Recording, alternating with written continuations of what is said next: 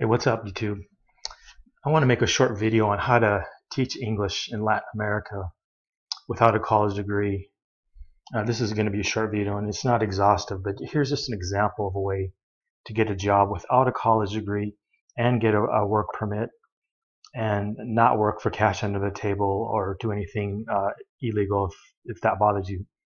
All over Latin America, it's pretty well known you can work under the table for cash.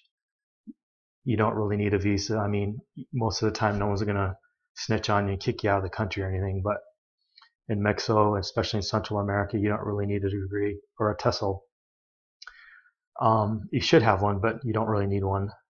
In Colombia and South America, as here I'm on Green Heart Travel, I'll put the link in the description. Anyways, in Colombia, they have these programs all over the country to teach English, and I'll just show you a little bit. While I'm doing that, scrolling down, most of the time you can just apply at schools and they'll just pay you cash. You don't really need to worry about a work visa. But anyways, if you go to their FAQs, you can get some of the lowdown. For 2018, they're all full up. You can't apply, but you can apply for next year. And here they tell you you need a TP1 visa. And then here they tell you like how much money to have when you get there. You'll need enough money to fly there. And you need enough money for travel insurance, was going by what they're saying, 300 for the full year or 150 for a semester. It's mostly health insurance, if I understand right. And you need to bring enough money to do whatever you got to do if there's an emergency. They're saying $1,000. I'm saying 1,000, a couple thousand, whatever you think you'll need to get home in an emergency or something, and to get an apartment and or whatever you plan on doing there. Travel expenses maybe on the weekend. They pay a stipend. I think it's $500 or $600. There's a lot of different programs that do the same thing in Colombia, but they don't all pay the same. Some are $300 or $400, and then they'll pay you meals separately. Some are $500. Anyways, let's see what we got here. Yeah, they pay $1,500,000, which is about $500. As an example, they show you, make a little bit less than that. People really do live on $300 or $400 a month, but usually they have several people in a household that do that. Anyways, they give an example here of you can expect to pay $300,000 in rent or to $600,000. $600,000 would be a lot nicer, but the really nice places are going to be $1 million or more, which would be most of your salary.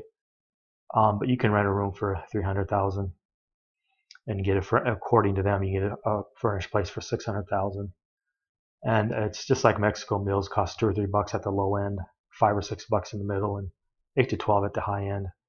Anyways, they give you examples of what things cost here on this page. I'll leave the link in the description as far as the website. Just want to go back to where we were on the frequently asked questions. Anyways, if you scroll down, they give you an example of the difference between Bogota and a rural area. Rural areas cost a lot less, and in the city you're going to pay $500,000 or up. Keep in mind, if you hunt around for rooms for rent in an apartment or in a house, it can be a little bit less than even what they're saying here. Here's the safety of Colombia, a lot safer than Mexico right now. And you can't bring your pets or your children. Then they talk about insurance requirements, and here it is. Do you need a TESOL or TEFL? No, but it helps. According to them, they like it, but if you don't, they'll still consider you, and you don't need a college degree. And then they give you how to apply and whatnot, and then they charge a program deposit. So that's how most of these programs work. Green Heart isn't the only one by any stretch of the imagination. It's just an example of one of many that are out there. You can search for them online, or there's this young lady who has a report for $30, I think, and she gives you all the details too. Let me just go. Here's another one. I think this is a more religious-based one, but this is in Colombia too. It's Heart for Change. You can Google that, or I'll leave a link in the description. Some of their programs require a college degree, some of them don't. But keep in mind, when people say they need a college degree, a lot of times they're flexible and they don't if they don't have anyone for the region of the country that they need. Like in rural Colombia, it's just like rural Thailand. Maybe they say they need a degree, but they're more flexible.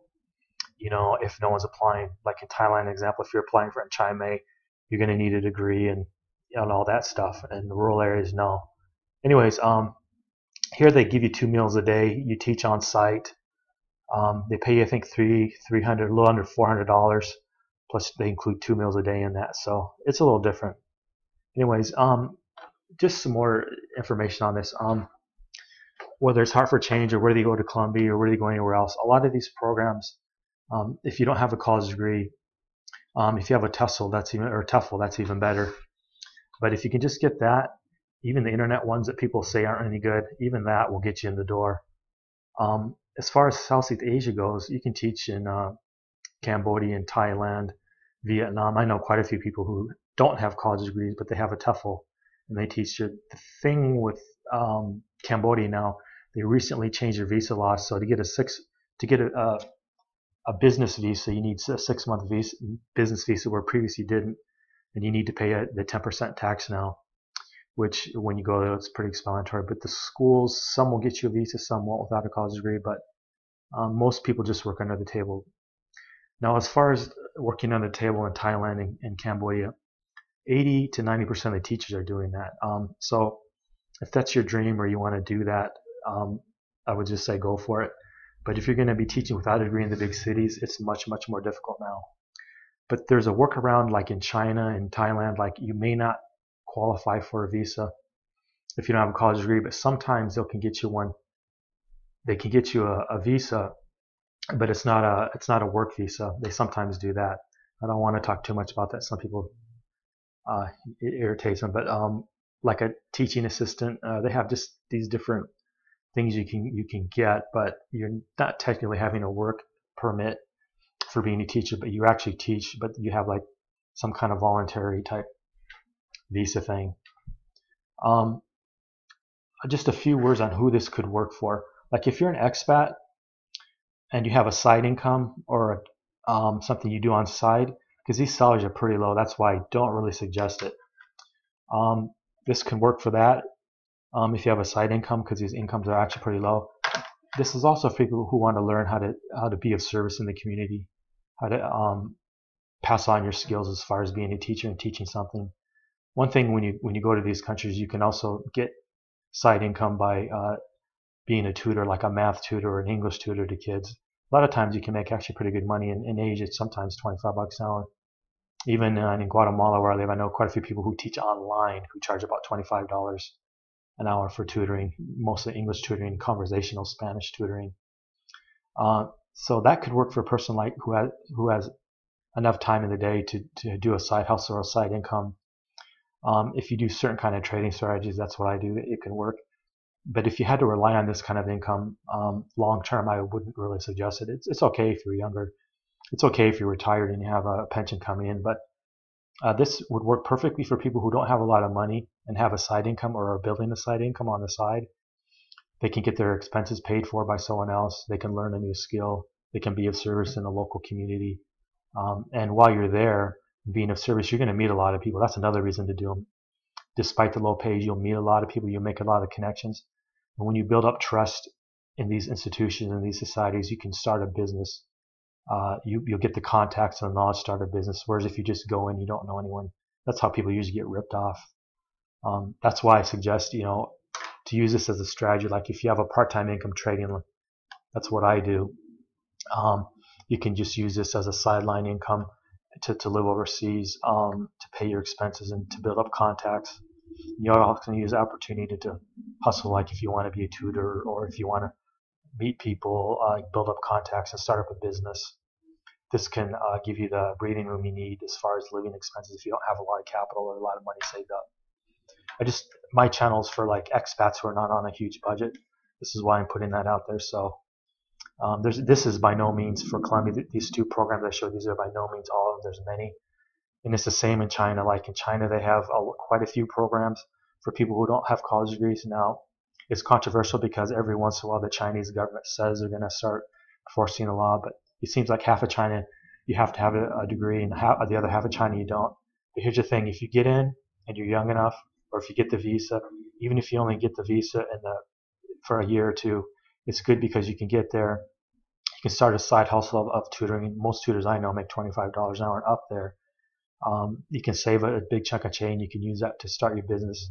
That's another thing. If you go to Asia and you start and you teach English and you have a strategy of using your savings to buy homes in the U.S. to rent out, that's one strategy. Or to start your business or whatever you use for your trading accounts. Now I'm more of a trader and I use my income for various things, but sometimes real estate. But anyways, you see where I'm going with this. Like if you get into China and you get a visa, even if they change the rules, if you build up enough trust there and if you met enough people, you can have a nice tutoring business that pays you much better than a teaching job.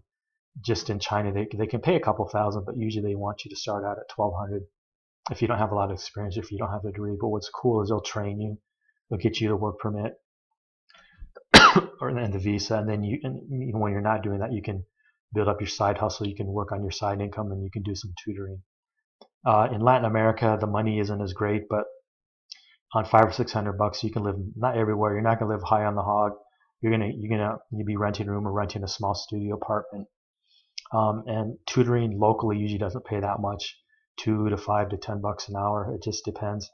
Now, the thing about Latin America is there's a lot of Asian immigrants. You can tutor them for 12 to 25 bucks an hour if you have that as a niche. Some of my friends do that, just to put that out there. There's different niches you can do, like tutoring and math.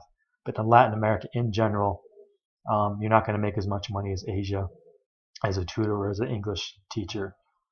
But there are opportunities if you don't have a college degree and you want an official government program to be involved in, a visa and all that.